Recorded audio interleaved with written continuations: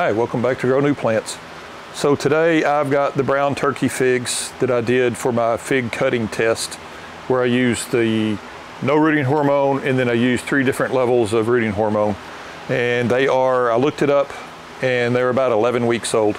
So they should be pretty well developed. I could have taken these and upplanted them a little bit sooner, but I'm leaving them in here because I wanted the roots to get really developed so we could look at the roots and see what the development is on them. So we're going to pull them out one test group at a time, and we're going to expose the roots, and I'm probably going to destroy some of the roots, and I'm still going to attempt to pot them up and put them into pots, and I think they'll probably be okay, but I'm going to not be as gentle as I normally would with them and repotting them and keeping the roots together.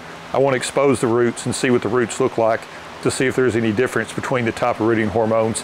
And then also I did the rooting hormones and I did the cut test, or the cut on the bottom of the cutting too. So let's get them, I'll get them separated out and we'll get the first group laid out on the table, and then we'll start exposing and see what they look like. Okay, here's the first group. So these are 7 of them that I did with no rooting hormone at all. These 4 right here, I did not cut the bottom of the cutting, and these 3 over here I did. So we're gonna start out, we'll take a look at the 4. These basically, no rooting hormone, no cut. They basically were just stuck in the pots. Nothing put on them, no cuts made on them. Let's take a look and see what the roots look like on them. And you can see the growth is pretty similar in all of them. This one, it rooted up from the ground. This one is still a little bit small. And I also had 3 different groups too, with small cuttings and medium-sized cuttings and then a thick cutting. So I'm just going to very gently see if I can keep from getting under the camera here. I'm going to shake the soil loose on this.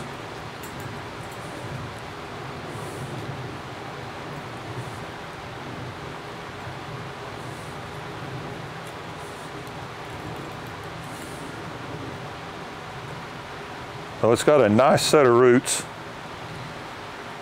and it appears that the majority of the roots, put my glasses on so I can see better, looks like the majority of the roots came out right there's the bottom of the cutting there. So the majority of the roots came out right there at the bottom of the cutting and went around. So we'll take that one, we'll sit it over here, and then I'll pot these off camera because it's going to take forever. So that was what I'd consider one of the thick cuttings. This one is going to be one of the thinner cuttings. Not near as many roots on this one.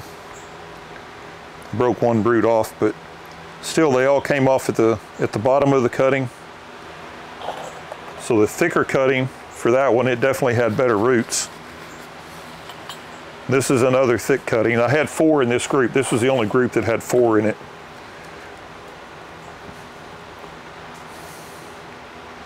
And same thing, you can see the bottom of the cutting there.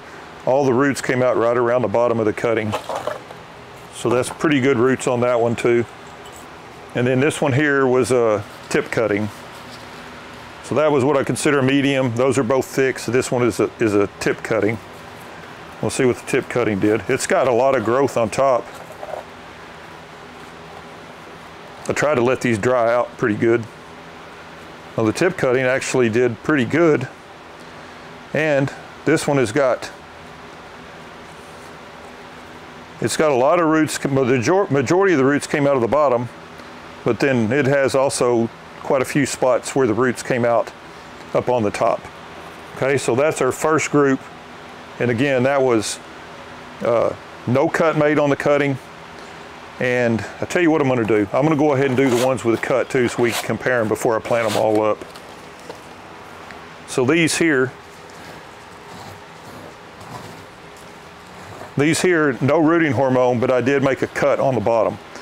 Now this one here, it did not root from the cutting itself, but it shot up a cutting, I guess from a node that was underground. And boy, that one has hardly any roots at all. It's got one big root on it. Now, there's the cut, and it's got one little root coming out of that cut, and then the other roots came off on the opposite side. So I don't really know if that made any difference. That one's probably not going to survive. I probably won't up pot that one. That was the thick cutting. So this is a tip cutting with no rooting hormone, but I did cut the bottom of the cutting. And it's got a nice set of roots on it. So it's got roots. The tip cuttings seem to make more roots up higher. So let's see if I can find the cut that I made.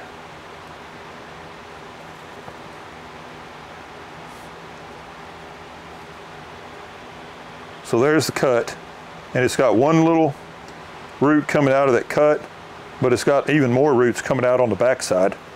So I honestly, so far I haven't seen anything that says that making the cut really does much of anything. And this one is, I guess, a what I consider a medium size cutting. Again, with no rooting hormone, but made a cut. So there's the cut on this one. And it's got a decent amount of roots that came out of the cut, but it's got just as much that came out on the backside where there was no cut. So far, the cuts, where I made the cuts actually made roots, but not any more than what the other side of the plant did, or the other side of the cutting did. And so far, the tip cuttings tend to make roots farther up the cutting than the thick cuttings do. So this one I'm probably not going to bother with replanting. These here I'm going to go ahead and pot back up, and then we'll come back and look at the next group. Okay, so I went ahead and undid these. I'm going to try and keep this video because it's going to be a long video anyway. So I went ahead and just pulled them out, and then we'll just take a look at them.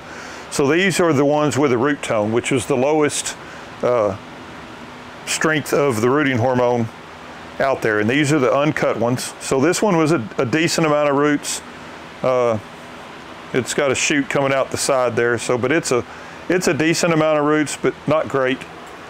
And then this was a thinner cutting, and again, it's got a pretty good amount of roots, but nothing super great. And it's got a couple roots trying to come out up at the top, so those will help the plant. And then this one again was the tip cutting, and so far tip cuttings are blowing away everything. See, and it's got a massive amount of roots coming out the bottom, and then it's got roots coming out up the stem too. So those are really honestly, the no rooting hormone so far was a little bit better probably on these than what these did. This is again the thick cutting, and it's the one that was cut. And there's the cut. And the roots of this one actually all came out of the bottom, and then it's got a little bit of a root coming up right here by this stem. So again, the cut really didn't seem to really do a whole lot. And here's the cut on this one. And it's got one root coming out where the cut is, tons of roots coming out in other spots too. So the cut really does, so far, the cut really doesn't seem to make any difference. It's doing just as well without the cut as it's doing with the cut. And this one here just did not do good at all. So I got one, again, this one is kind of shaky. I'll probably go ahead and plant it up. But honestly, not a lot of difference between the no rooting hormone and using the root tone, which was the lowest strength of the rooting hormone. So I'll get these planted up and we'll get the next group out.